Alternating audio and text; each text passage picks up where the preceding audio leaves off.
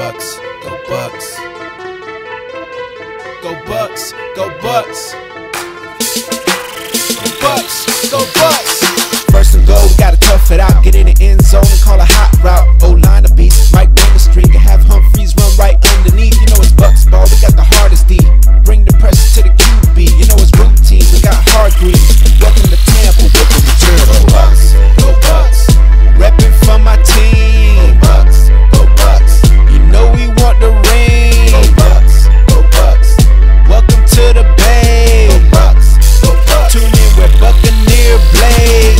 Bucks back, we can run and toss. Mike Evans looking like Randy Moss. And Jameis make a play after play. On the defense, you can't stop Levante. On my boy McCoy, who you can't avoid. At the Raymond James, you about to feel the pain. If you a Bucks fan, make a lot of noise. If you a Bucks fan, make a lot of noise. Go Bucks.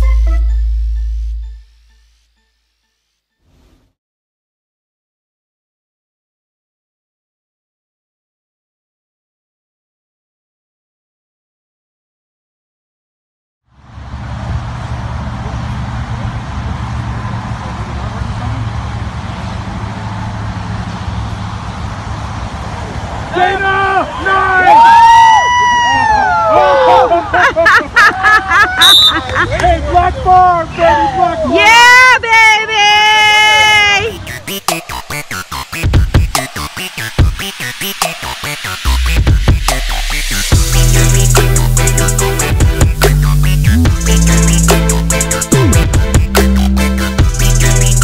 It's everything that I've asked for. You know, I'm extremely blessed to be here, and I'm just ready to make the most of it.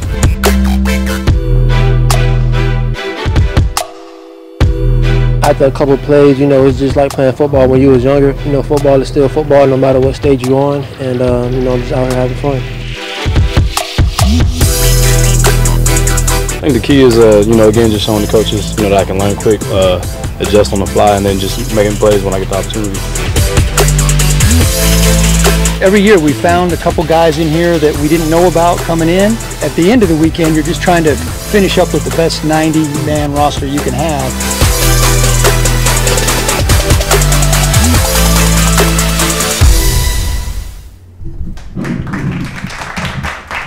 We rolling, there we go. Went straight to it, no interruptions, that's what I'm talking about. Well, if we're live and we're rolling, there's only one thing to do. Welcome back to Buck and Blake Sports, everybody. With your host, Mr. Buccaneer Blake. Monday morning, you know, going over some Buck stuff, off-season stuff, you know. Like I said, it's pretty dry around this time of year, but you gotta give the notes when you got notes.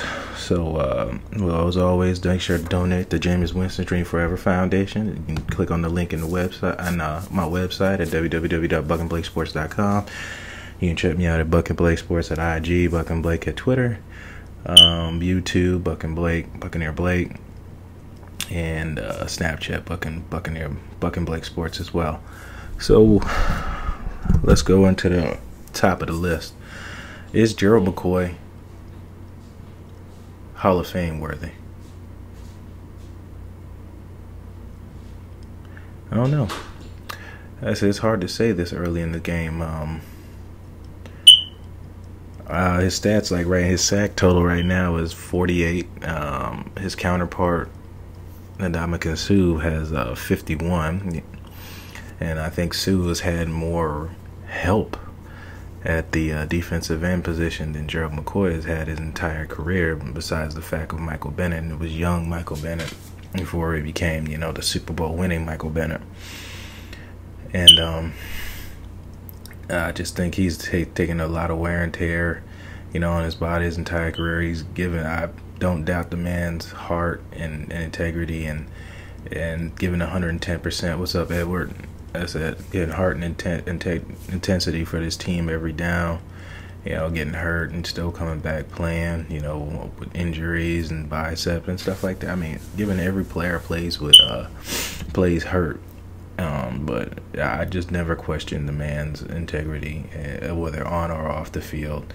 He gives 110%. So that's why I kind of always defend Gerald McCoy, because you don't get a lot of players who actually give a crap about the community and give a crap about making sure the fans are getting. He's playing for the fans and earning his paycheck every down, whether it's off season or regular season. But like I said, he's at 48 right now. Sue's at 51. And that's only the person I can really compare. And guess I don't know if you want to look at Aaron Donald's, which he's a little younger than they are. He's had phenomenal help as well. But you know, in a 4-3 system, the defensive tackle isn't really supposed to get sacks like that. It's made for the ends. That's what you got, Michael Strahan with 121 sacks and stuff like that. You see, even Aaron Donald is only at 39 sacks right now for a career. I know I think he's a little bit more on pace to catch Gerald and Ndamukong Suh. He's only been in the league since, 2014, if I'm not mistaken. But that man needs to get paid. And then here he's got more help with Suh coming in there, and you still got all your other players in the upgraded defense. So it's hard to measure up because sacks isn't always the one way you can only look at success of a player, and it just can't be because you can make plays without making the sack, or you can make a play without making the tackle. You can disrupt the whole play, just somebody else makes the tackle, I guess gets the glory. But unless you break down the play and look at stuff like that, you wouldn't understand. So I mean, it's kind of hard to say right now. Is he Ring of Honor worthy? Absolutely. But I like to see what's going to happen these next couple of years with Gerald McCoy coming. Hey Kim, I say coming. Hi. Gerald McCoy coming around, 30 years old and coming around that time. So I'm interested to see how this goes with this whole new revamped defensive line again, and see how it goes. Like I said, the fire. Oh, for a fact, Aaron Donald's only 3 years younger than McCoy. I'm interested to see how this goes. So, Winston. They say he has to prove that he's gotten better. I mean, they say that every year. I mean, I think we said this before. What's going on, Aaron? I think they said this before. He just has to show it. And I think I said this last week that I'm not looking for real handouts anymore. I mean, I never have been looking for handouts, but I know a lot of people want to be talked about in a certain topic and stuff like that, but you haven't really earned to be in there. And for me, it's you got to earn the respect that you're asking for. You got to go out there and you just have to prove it, man. Like, I'm not one of those gung-ho guys that's going to say the Bucs are going to go win the Super Bowl every year either. But I see the right steps moving in the direction. But we just got to, go out there and show it on the field and capitalize on opportunities that are given to us. And again, like I said, he can't really do everything on his own. He can't run, he can't throw and catch it. I mean, he can't pass block, but it's not always all that. Some of the decision making is his own. He likes to force balls in situation and give receivers a chance. But sometimes the not doing anything is the right answer. And I guess sometimes you just got to realize that. Sometimes you just got to eat it, live to fight another day, punt the ball, and then make the opposing offense drive the field besides giving them in prime field position. And like I said, again, he's still young, taking over a terrible franchise when he first got here. And like I said, you feel like you got to do everything. You got to be the man. You got to be the voice. You just got to play your part, man. Do your job. That's one thing I respect about the Patriots. They hold you accountable for your responsibility. Just do your job. Ronald Jones, Rojo, is expected to get 15 to 20 touches coming in the season. We'll see how it goes with preseason and all that. Ronald Jones in college, I think, averaged 6.1 yards a carry. And they finished the season, that season, 2017 season, with 1,486 yards rushing. And I think 1 receiving touchdowns and 10 plus rushing touchdowns. He's pretty much the offense. Hopefully we can get him more in pass catching situations and stuff like that. Get him matched up with mismatched linebackers with the speed he's got. He should beat a lot of people. What I feel, you just got to get the ball in the situation. and that comes with coaching and comes with, with Winston's field vision and game time situation, stuff like that. And I'm just interested to see how it goes. But yeah, he's expected to get 15 to 20 carries. So we'll see how that goes with Peyton Barber and all that, subbing in and out packages and stuff. You don't want to get too predictable on offense either. Like if you put Ronald Jones in, you're only gonna throw passes to him and run the ball with him. Peyton Barber really hasn't been asked to catch passes at the backfield. It kind of became the same thing with Charles Sims. When he knew he came in the game, he was on passing situation. He really wasn't going to take handoffs because he can't really find the holes in the running lanes. Granted, there wasn't much there, but you already know that.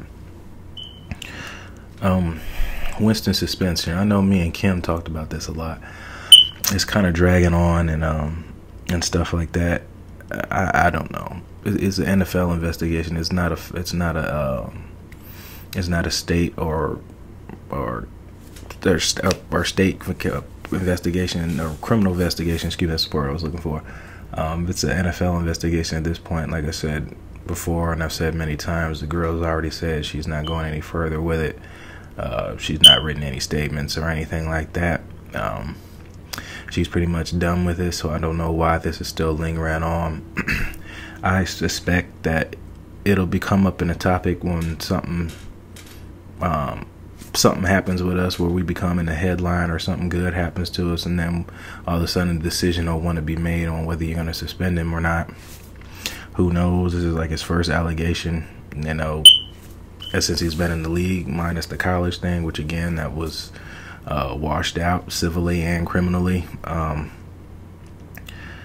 Again, with that, you can read her handwritten statement, and it's messy. Yeah, that's my prediction with that. I think it'll come up when something positive happens for us, or when we start making headlines, and all of a sudden they want to make a final decision on it. That's when I predict it's going to happen. O.J. Howard's predicted to be a breakout season this year. He's having a awesome camp, and they basically sound him at the human highlight reel. I mean, O.J. Howard's pretty athletic, using double tight end sets. I know a lot of people were, nervous about signing Brake to, I think it was a 4 or 5 year extension. Brake's older than Howard. By the time Brake's contract will be up, O.J. Howard will be up. Maybe we can keep both for a long time. It's good to have multiple players if we can afford them, and you run an offense that complements both players, because one's really not a run blocker or we're going to help you out in protection or pass protection, and one is.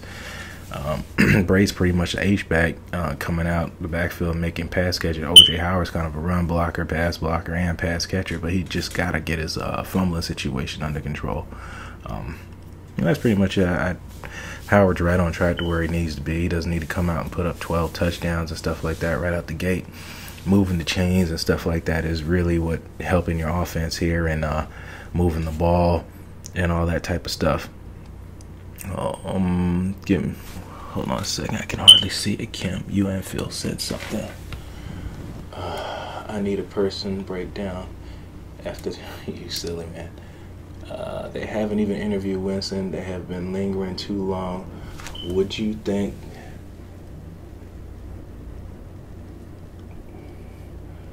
would you have at least talked to him? Yeah. So that's what this.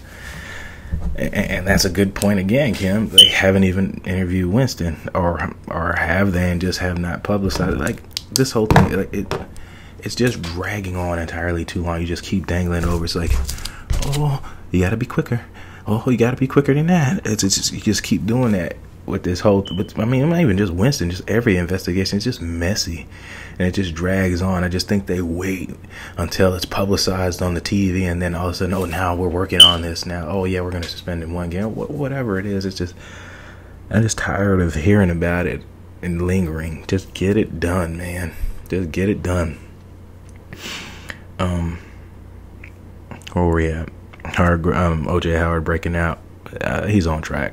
I think he's going to be fine. Just get his fumbling under control, because he's always trying to get yards after catch. Hardgreaves, he's embracing the slot corner position. I saw a great play where he broke up pretty much a routine catch with Cameron Brate got his arm in there and punched it out. It was pretty decent play, and like I said, I hope he embraces it. If he's not an outside corner in the league, he can work his inside corner. I think if the pass rush gets to where it needs to be, I think all the corners and safeties and defensive backs are going to benefit from this, no matter where they're at. I think we got a decent group of guys that we've drafted up and that can do different things. Like I told you, MJ Stewart could probably play safety, and he can play nickel down in the box. He can be another Rondé Barber. We don't run cover 2 like that, but the boy is nice. That's not just me, just because I'm Tar Heel biased, but that's just what it is. What else you got for me, Kim? I like Hardgreaves. Not sure why people won't let him grow. I think I've talked about this several times, Kim. I think you have as well. You just say it different than me. You do it more the bully way. I've said this before. Time and time again, we draft players high. Granted, they draft high. You want production. Fair enough, I understand. But we're not in the type of situation where we can draft players that are gonna succeed sometimes right out the gate. And what I mean by that is, we're not in a situation where you can just plug a guy in and he can just go do his job. No, like I said with Winston, you come bring in a crappy team, he feels like he has to do everything. He feels like he has to do all the stuff at one time and be everything at one time. The same thing with Hardgreaves. He really wasn't in a winning situation to begin with. Had no pass rush, neglected the pass rush. He brought in a corner to cover. We have one of the best divisions, if not the best, second best division in the league. Every team in our division has been in the Super Bowl in this past 10 years. Besides us, they've had franchise quarterbacks in our division for 7+ years. And if you can't get to the quarterback, no matter who you have at corner, you're gonna get sliced and diced. It's just gonna happen. And I think almost all the quarterbacks in our division has almost been league MVP too, if I'm not mistaken. I might be wrong. One or two of them have. Cam has, and what, Drew Brees and Matt Ryan, have they been league MVP? My point being is, it doesn't matter who you have at corner. We tried Darrelle Revis, still didn't fix the defensive line. What difference does it make? But I'm gonna get back on to what you're saying. You got to let people develop, like what you said. You got to put these players in winning situations. You can't just throw them in there to the wolves and they're like, yeah, we're immediately better because we got corner. I mean, yeah, we got a player in there and we hadn't fixed anything else. So I mean,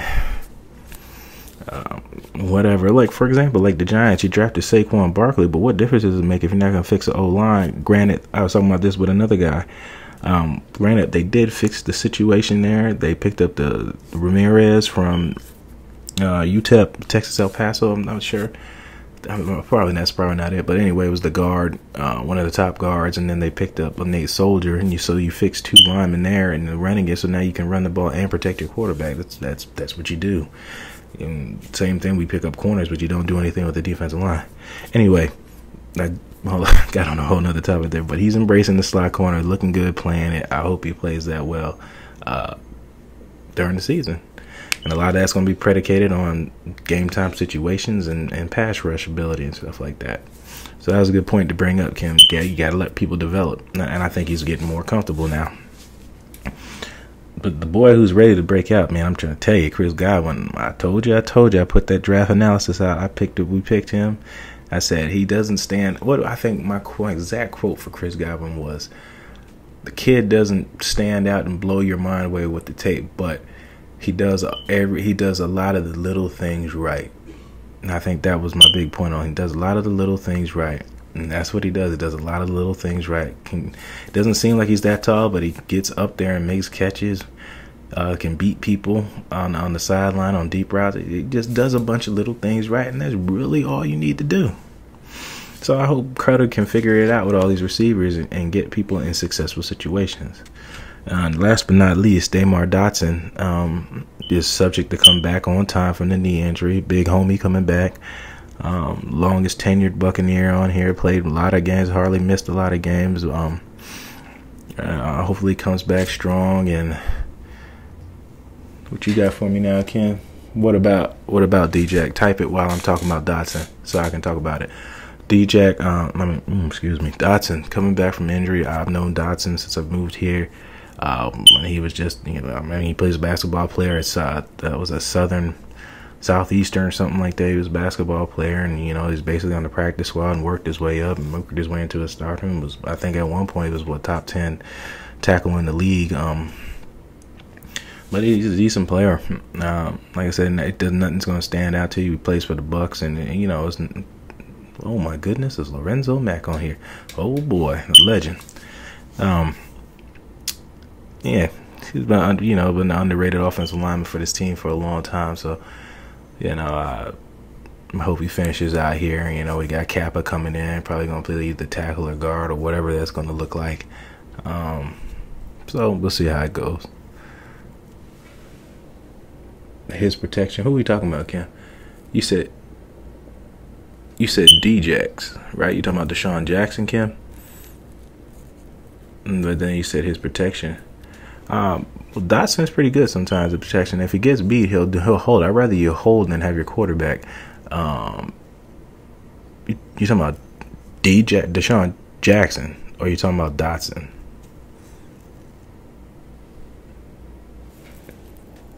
Oh, you talking about Winston, no protection, or you talking about Dotson, even not protecting?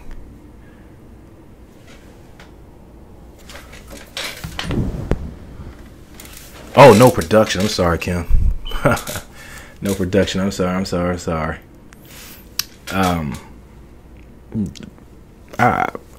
Let me finish on Dotson before I get into that. Hold that. Keep typing the stuff that you want me to talk on, and I'll get to that in a second. Yeah, Dotson. Come back healthy. You got Kappa playing, like I told on Pete's show, Sports Web. I think if we tank out the season and do pretty bad, I think Kappa will come in and play. But I think Dotson will be pretty much play from now on unless Sweezy craps out. We move in the guard. So we'll see what happens with that. Deshaun Jackson production. Where do I start with this, Cam? Well, as I said all season long, if you have no running game, then the safeties have no threat. Have no worries of moving down in the box and trying to stop the run. Which means, Lorenzo, if you're here, you play college football, you have the two safeties up high. Now, they sit there high to help the corners on the back end. Now, Deshaun Jackson's biggest thing is getting by people in one-on-one, which he'll beat a lot of people in one-on-one, but it makes no difference if he beats the inside guy and these two guys are here. So now you're trying to force a ball in these windows. So what happened a lot of season, Winston kept trying to force these balls over there in the windows. The safeties were getting over top because they know how fast Deshaun Jackson is. So now if you run the ball, if we have success running the ball with Ronald Jones and Peyton Barber next season, now all of a sudden it looks like this. Now you have one guy at top and he's got to pick which side to go to. You have the safety down in the box trying to protect against the run, and you can get Deshaun Jackson around here, or you can get somebody else. What's up, Tanner? You can get those one-on-ones with Mike Williams or whoever, Chris Godwin, Adam Humphries, and all that type of stuff. You can get those, but a lot of that was bad protection, Kim, and lack of running game is why you can't get it. The deep ball comes from running game. Hold on, let me see that. What up, Josh? If you got something to add, go ahead and add it. Let's hope Godwin doesn't have sophomore slump. The only way Godwin's gonna have a sophomore slump is if you don't give him the ball. If you don't find ways to get him the ball, if you don't find game plans to get him the ball, that's the only way stuff like that's gonna happen. And that was a lot of Dirk Cutter's thing, and he knew that. There was a lot of game time situations where he didn't come up with plays and stuff like that to do to put us in winning situations. You got Chris Godwin sitting on the sideline. You still running underneath drag routes to Humphries and stuff like that. I'm not trying to crap on Humphries, as Humphries has been very productive for this team and come up with catches sometimes I didn't think he would come up with. But we can do more, and that just comes from coaching. You just got to figure things out. You got to find any way that you can gain an advantage on your opponent, and that's one thing that Bill Belichick excels at. And I think Cutter needs to take a page from that book and figure out ways to do that, whatever it's running, whether it's throwing to the back, just throwing to the back in just a slight spot where the defense is really weak at, and just to exploit it. It's like in that gap between the outside linebacker and the inside linebacker and outside the ends, and that little gap, and you can get a running back at least a little room to run for 5 or 6 yards, and you just keep chipping away and chipping away. Everything doesn't have to be big chunks. I know everybody in the world, all they think about, oh, the deep ball and all that. Yeah, all that's nice and all that comes from having protection and game planning and taking advantage of situations and stuff like that. And that's really what it's all going to come down to. And that's what I mean about D-Jack's production. There was plays Winston missed him. I remember specifically it was a tunnel route underneath. It was a slot flex. The inside receiver did a corner route, and D-Jax had a slant underneath. Had Winston put the ball in the right place, D-Jax catches that ball and turns up the field and outruns everybody to the end zone. And like I said, a lot of his protection, you don't have time to sit here and wait for Jackson to get separation. And the other part is we didn't have a running game to complement throwing the deep ball, because the safeties there's no threat for the safeties to move from where they are to come down in the box and stop the run. What do you think? It's hard to say right now. Okay, well, hard to say. Everybody looks good in shorts and a helmet. You're not getting hit. You don't really have to make reads in the running lane. Oh, what's going on? What's going on, everybody? Uh-oh, Tanner, you adding stuff? Definitely good points. I feel like the calls are so quick to the deep ball. Dink and dunk opens it up. That's pretty much Patriots. That's pretty much Patriots offense. It's dink and dunk, dink and dunk. That's it. And you methodically move the ball up the field. You don't need it all at one time. That's it, man. Just take what the defense gives you, and and Tanner, that just comes from game planning. It's simple game planning. Simple game planning. Unless you guys got more questions and stuff, I'm gonna wrap this one up and edit it and post it so you guys can get at it. I appreciate you guys coming in and throwing questions, Q&A and stuff like that. I enjoy that. Again, check out the website at www.BUCnBLAKEsports.com. Donate to Jameis Winston Dream Forever Foundation. He's doing great things with that. All proceeds goes to him. Anything you donate to me all goes to charity and stuff like that. I don't think I really got much else to add. I feel like I do. I'm not sure. Jameis Winston. Check out the website. Yeah, I think I'm good. And well, that's what we always do. You're the master of everything. What you do with your life, what you do with it is entirely up to you. Thank you guys. God bless, and fire those cannons.